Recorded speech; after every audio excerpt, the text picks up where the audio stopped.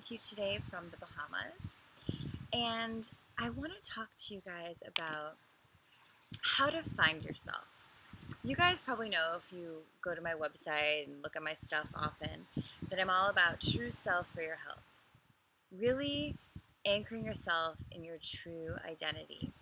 This was a thing I went through for my whole life. I know it was my purpose because literally from the time I can remember, I remember asking the universe, God, whoever would listen, who am I? Like, not who am I, but like, who am I really?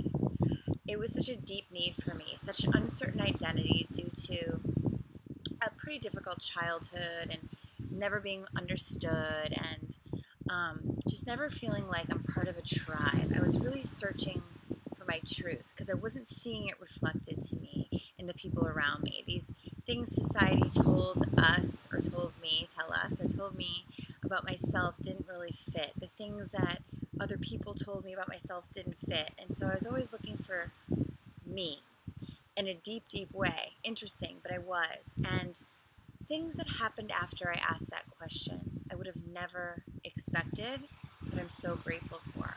So the first thing is, when we're really trying to find ourselves, it's understanding that the path to get there, especially if you ask for it, the path to get there is not going to be what you think, but it's going to be better than you could have imagined.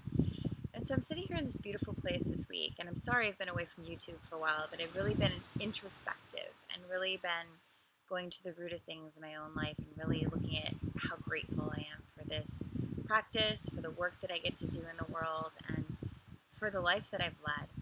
And I'm really thinking, like, it's so interesting how you get to a point in your journey when you're like, wait a minute, how did this happen?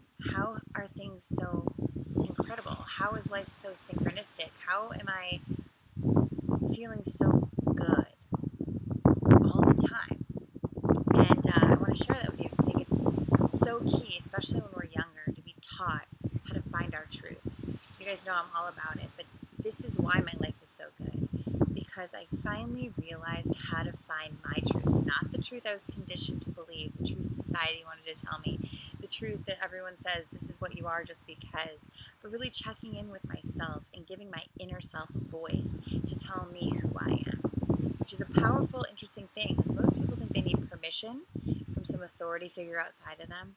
But when we really tap into our inner guidance, the wise guidance side, we find that our answers we're looking for outside are all within. We just need to ask and give permission.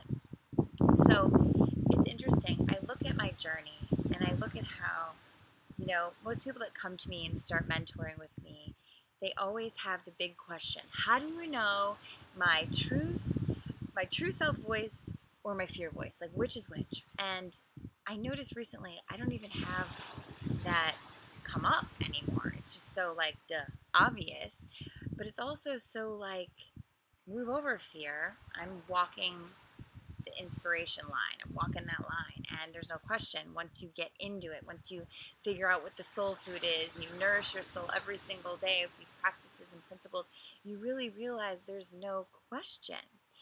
But until there isn't a question, there is. So back to the point, I remember being younger and just looking at the false self that I created. We all do until we get to our true self. But the false self, I almost felt that I had to create to get the things that I wanted externally, or to be seen the way that I want to be seen externally, when I realized that every single thing we look for outside is already in there. We just don't know how to find it. So I'm going to give you these quick tips on how to find yourself. Sorry, it's very windy here. First thing is emotional honesty. You guys know, if you have my workbook, if you don't have it, go get it. If you have it, you know. Emotional honesty. Is that how I feel, or is that how I think I should feel? Is that what they're telling me I should feel because that's how they feel and that's how they know how to feel? Or do I actually feel something different? Trusting your feelings and let them lead you to what it is you need to open and awaken to.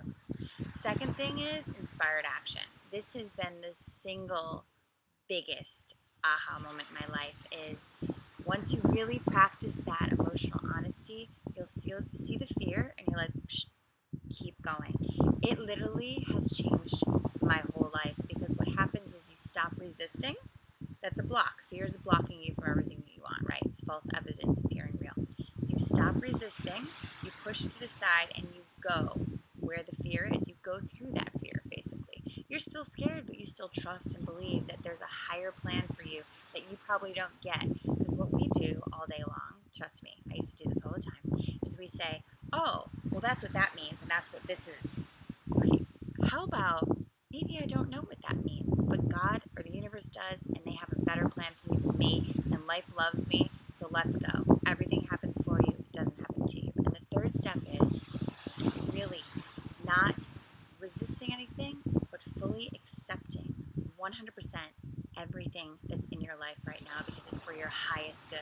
It's either going to push you towards more learning or pull you back towards more loving. Either way, it's for you.